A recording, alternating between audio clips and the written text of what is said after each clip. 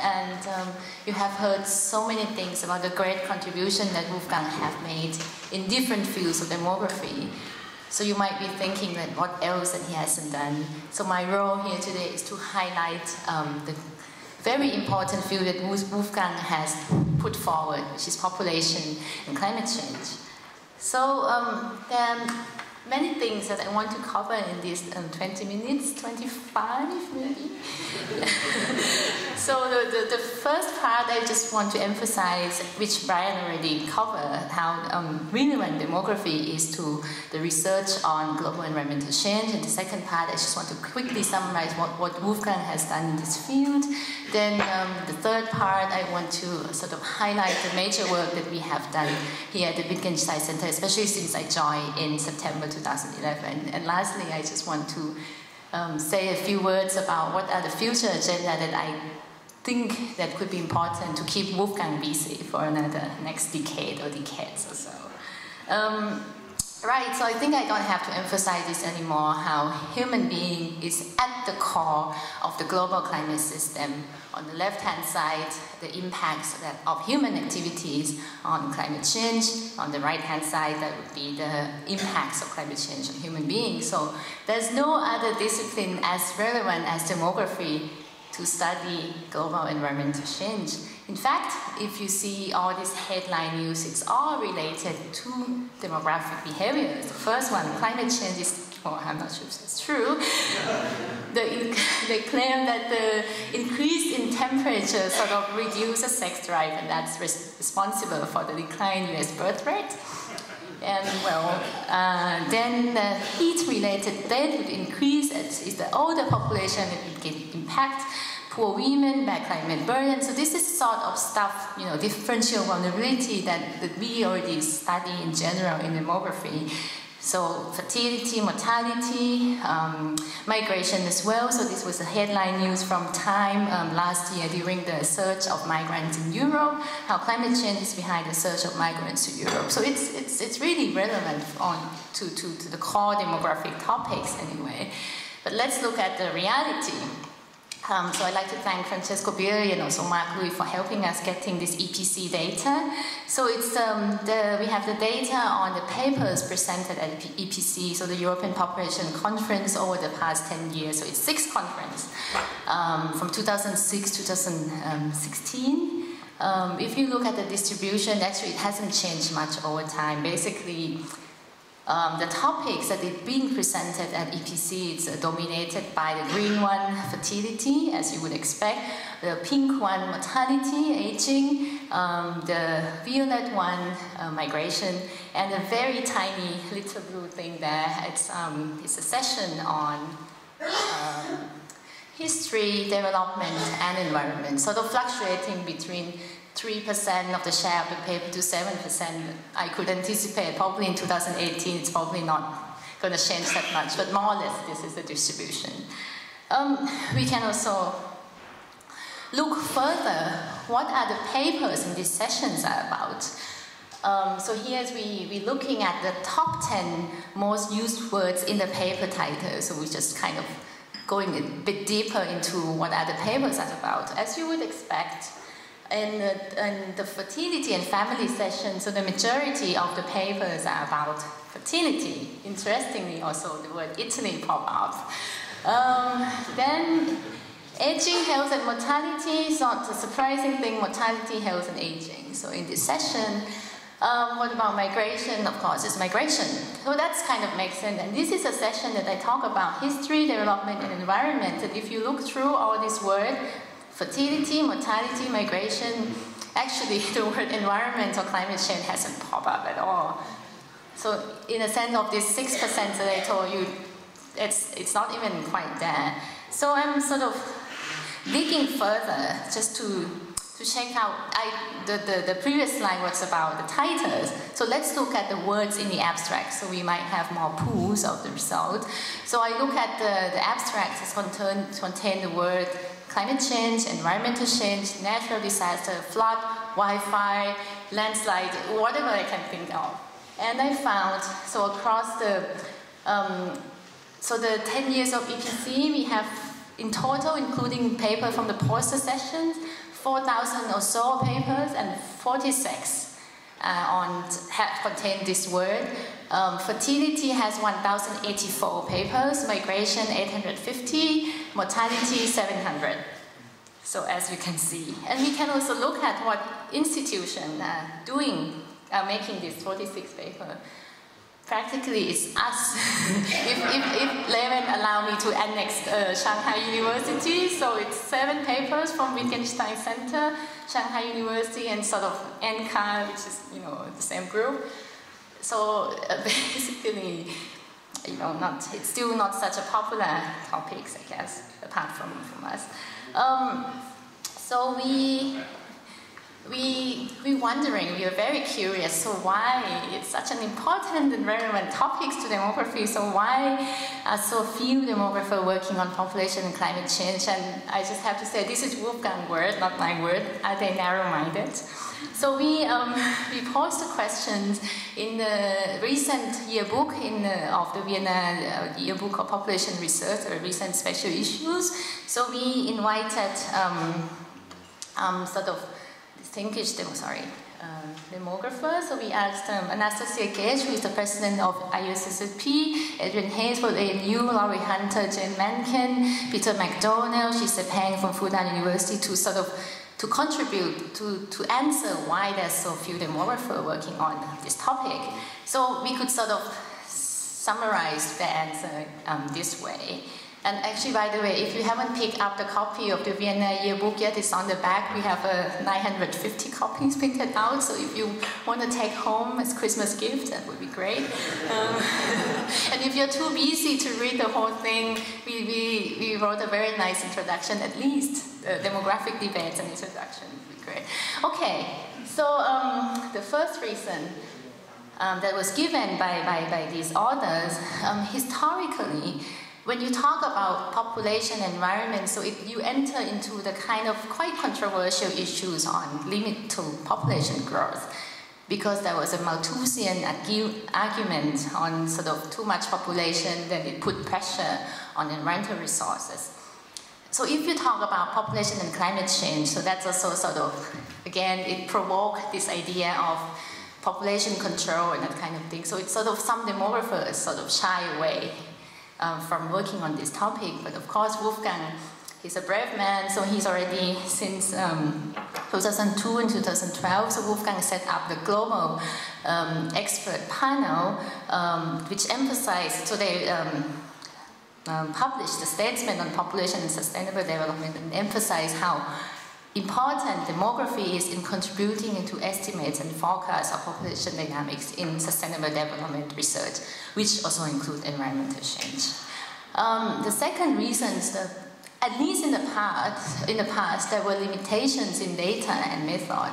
But right now, nowadays, there's a, with advancement in computer program, the data, now the surveys data nowadays, it's mostly geo-coded, so we can link the demographic data or survey data and link it with climate data, which is, historically, you can get the climate data for all countries in the world from 1900 at least. So, in fact, we can do much more than before. Thirdly, well, climate change, the topic of climate change is quite a complex topic. And so it's not only about climate science, but it's also linked to topics which is other disciplines have been picked up before demography, such as disaster vulnerability, production and consumption. So economists have been doing a lot of this. So it's sort of, it's quite complex and require demographer to go beyond emphasis on just empirical relationships. We have to sort of unpack a little bit and try to understand the mechanisms, that kind of thing. So that's a third reason. The fourth reason is still the lack of interdisciplinary collaboration, but as you see at YASA and NCAR, so that's a good example that it's happening, so it will be changing in the future.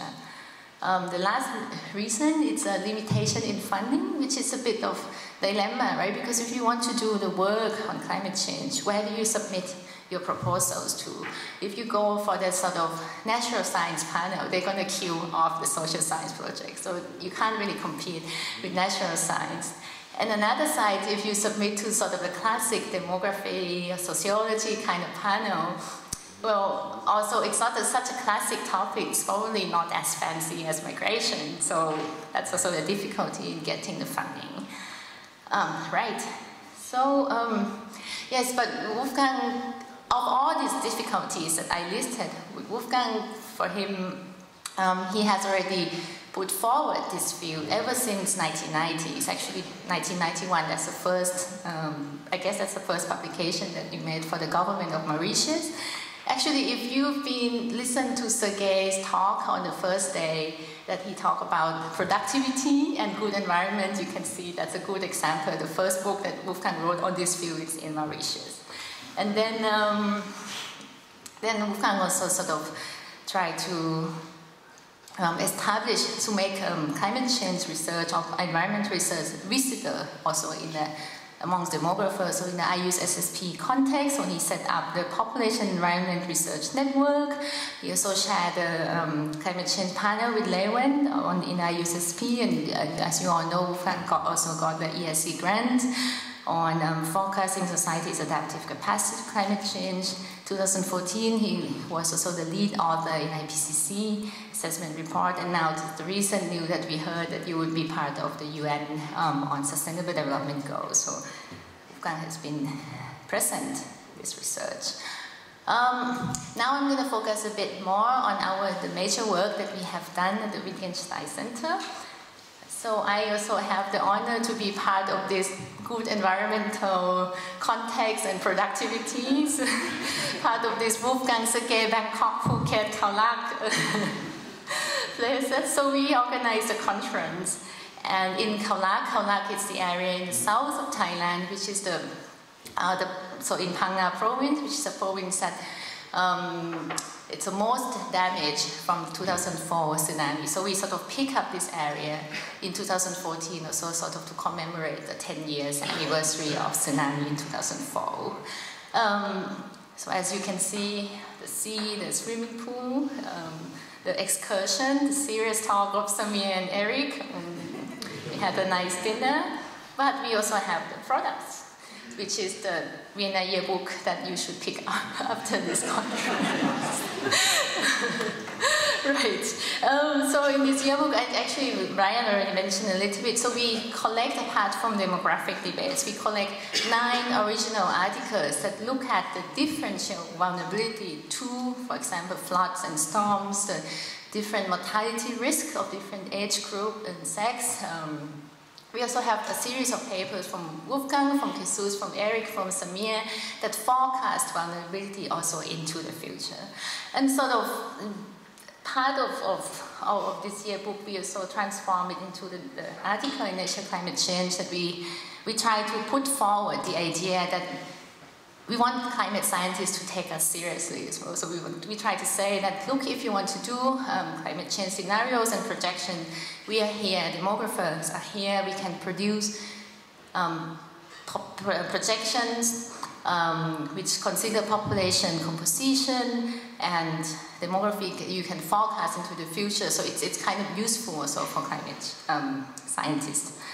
Then another kind of, I would say this is quite a major work also that we have done, is to look at the role of education, of human capital, in vulnerability reduction and enhancing adaptive capacity.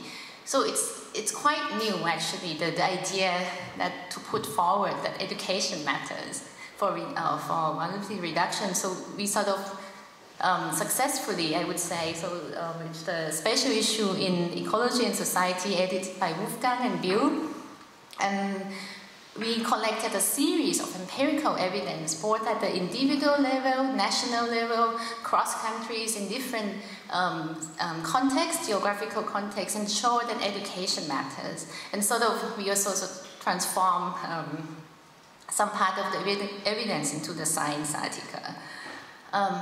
Right, so, but before getting into this empirical evidence on why education matters, it's not such an easy task, because the idea was relatively new 5 years ago. So me and Wolfgang, we sort of try to think, sort of set up the idea, why would education matters? So you can think of the effect of education on vulnerability reduction in two ways. So the first one is the direct effects. We go to school, we improve our cognitive skills, problem-solving skills. Highly educated people tend to have better risk perception, so that's a kind of direct effect. For the indirect effects, as we all know, the highly educated also have better income, better social capital, better social networks, better access to information. So these are all the kind of assets that is important in times of emergency or natural disaster. So this is a concept, right? But to empirically prove this thing, it's not such an easy task. So, which is sort of part of my job when I first joined in Vienna. So I came in September 2011, and the very first day at work, so I was discussing with Wolfgang, like, what kind of research focus that I should do. So he said three things to me. So the first thing, Wolfgang asked me, do you want to go to Thailand? And I said, oh, of course, yes, because I'm from Thailand, I always want to work on Thailand. So I said yes to the first question. Second thing he said to me, I have 20,000 euro for you to spend in Thailand. And I'm like, okay. So he set up the traps, these two things. So Thailand, 20,000 euro. But the third thing, which left me kind of speechless, because he said, you know, we work on education, vulnerability, and natural disasters. And I thought I couldn't swear to him, right? So I just thought inside, like, oh, I never heard of this thing. Like, what do I do? And then off I went to Thailand. So I wasn't quite sure, actually, what should I do with this education vulnerability thing. So I consulted my colleague at Chulalongkorn University. So she said, yeah, maybe we could start with the areas affected by 2004 Indian Ocean tsunami. So maybe we can make a community survey. We look at how people adapt to the climate change and so on. So, so I went to the area, and I still didn't quite know what should I do, actually. Until one day something happened that changed my life course also into this research. I'm pretty sure you don't know what happened this 11th of April 2012. So I was really right on the coast area. There was an earthquake, actually. So the epicenter of this earthquake was more or less the same spot as the 2004 Indian Ocean tsunami. So which is here, Banda Aceh. So we were in the town hall, and straight away the staff in the town hall, they sort of shouting to us, tsunami warning. So that was 3 p.m. And so they said, so 5 p.m. the tsunami is going to come to Phuket, and 6 p.m. it's going to come to Phang Nga, where we were. And so I was actually quite panicked because I didn't know what to do. And, but we were right there at the place. So we were in the town hall, so we received all this warning, the timing of tsunami. So we were quite curious, actually, what about people really on the village? Did they hear about this warning and everything? So, so luckily, I'm pretty sure you haven't heard of this even because tsunami didn't really happen. So in 2004, the movement of the earth crust was a vertical move, so it shifted a huge amount of water this way. But this particular one, it's a horizontal move, so this way. So tsunami didn't happen, but it's a perfect natural experiment for us. So, so we went back and then we collected the data of the village that located along the coast. We asked a lot of questions, such as did you evacuate, how did you hear about the warnings, and one particular question that I was interested in is, are you prepared, have you done anything to prepare for the risk of earthquake or tsunami? So I'm not sure if you're familiar with disaster preparedness. So it's a kind of activities or measures that people do to try to reduce disaster risks, such as buying disaster insurance, reinforce your house, you might move, you might store water or emergency medicine, so that kind of activities. And in fact, we did find that, well, surprisingly, individuals, households, and community with at least secondary level of education, they have higher disaster preparedness, so the evidence is quite robust. we also found that social capital also increased disaster preparedness. So Wolfgang sort of saw that we were quite productive in that survey. So in 2013, he did this again to me. He said, Raya, Thailand, to 20,000 euro again, and this time I'm coming with you. So, so we were, the thing is in 2013, I can't predict if there's going to be any disaster or not. So I thought of, okay, what should I do, what survey I have to do? So I thought, okay, let's pick up the area that are prone to disaster. So we still went back to Phang in the south, and we pick up Ayutthaya. So that's a kind of, it's a central plain close to Bangkok. It's a flood-prone area. And then Kalasin, which is in the northeast, so it's a drought-prone area, and sometimes it has a risk of flooding as well. Yeah, so Wolfgang also joined me to do some interviews.